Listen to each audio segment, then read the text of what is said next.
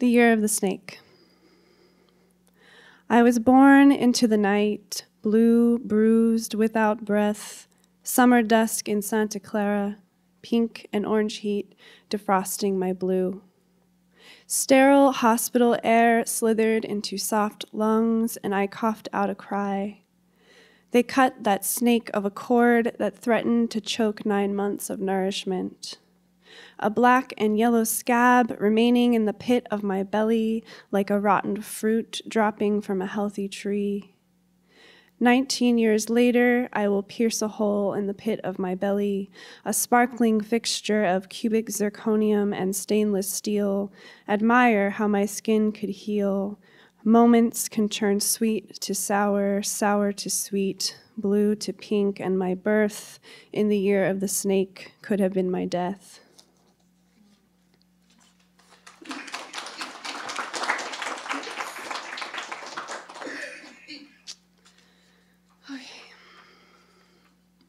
Between want and need.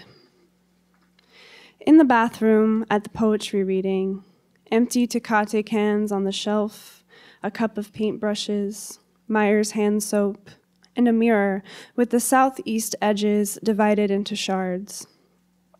I perch perpendicular, traveling the compass of reflection, and find my face a cubist mess. My nose hangs to one side, and half an eye searches for the whole truth. The creases of my mouth are stained burgundy. If lips had lifelines like hands do, would you read this moment as an intersection between want and need?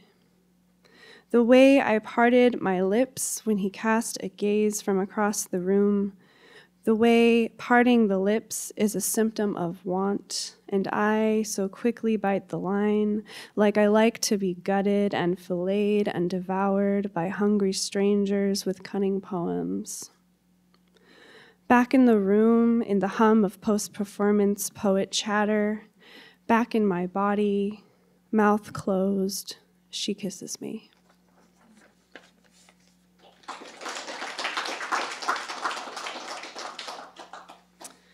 So I was recently published in the spring issue of Forum Magazine. I got 3 poems published, which I was very excited about. So I'm going to read a couple of those. This one's called Uber Pool, which I actually wrote in the back of an Uber pool.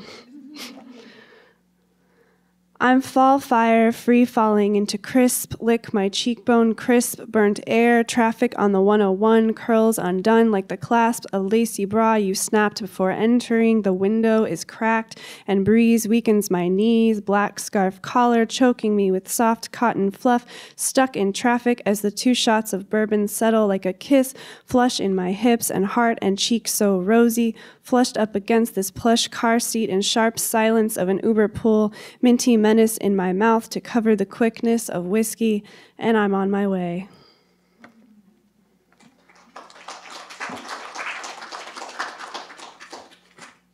So this next poem is a bit longer in sections. Something I've been thinking about a lot about misinformation and the order of misinformation that young girls get and how it shapes their image of their body and image of sex. So I'm going to read this one. This one's kind of a toddler compared to the others, so bear with me. Misinformation. 1. On every silver screen they lay missionary, boy on top of girl, thrusting and moaning, and magically, romantically, both reach orgasm at the exact same time. And the young girl thinks, this is sex, penetration. She is infatuated with the unreachable part of her body. Cosmo gives her tips on crazy positions to get to the big O, 90 ways to please him. And the young girl thinks, this is pleasure, codependence. 2. Her body does not match his porn. He is disgusted to find so much hair. She shaves off her shame and he wants her again, even if her lips are swollen and red with stubble and itch like his 5 o'clock shadow. Her friends do it too, and Victoria's Secret models with their Brazilians ripping off nerve endings and lacy panties just covering the secret. And the young girl thinks, this is what it takes to be sexy. My natural body is repulsive. 3. Her father chuckles, walking in on his son, nose tucked into Esquire. Her mother winces, walking in on her, explains it's not proper, shouldn't be talked about. And the films show the awkward teenage boy getting caught familiarizing himself with himself, and everyone shrugs their shoulders and giggles. Boys will be boys, and girls will be girls behind closed doors. 4. The MPAA rates films R if a man receives oral. The MPA rates films NC-17 if a woman receives oral. If a film is rated NC-17, most major theaters will not show it. 5. In her college textbook, she reads that the clitoris has 8,000 nerve endings and the penis only has 4,000. The textbook does not say only 30% of women can orgasm from penetrative sex alone. She reads this much later, after she begins to take matters and nerve endings into her own hands. 6. She's tried to get into it, but she thinks porn is like watching a girl slit her wrists and pretends she likes the blood dripping down her, the dead indifference in her eyes masked by moan. You really don't find this hot? Her boyfriend asks, and she tries to pinpoint why. She wants to see herself on the screen. She wants to hear a moan that comes from effort, not direction. She wants to believe the girl on the screen is more than a vessel, that sometimes she orgasms too. 7. In the womb, we all begin as female. The clitoris develops into a penis only when the SRY gene signals testes to grow in the 2nd month.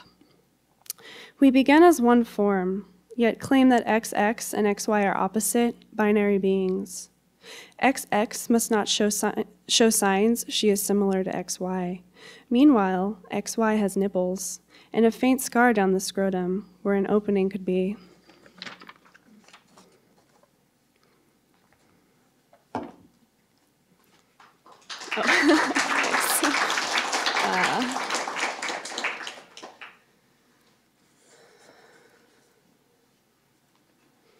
Retrograde. A child sneezes and a bud blossoms.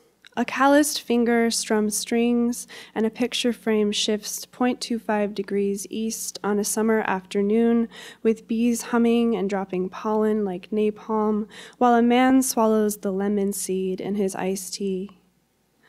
Meanwhile, the planet closest to the sun makes a ribbon-shaped pirouette, and the heel of a woman's pump catches between the ridges of an escalator step. Grandma gets vertigo while dusting the armoire, and 50,000 people go to work, groggy and sleep-deprived. We are not immune to motion sickness. A single drop of water makes waves.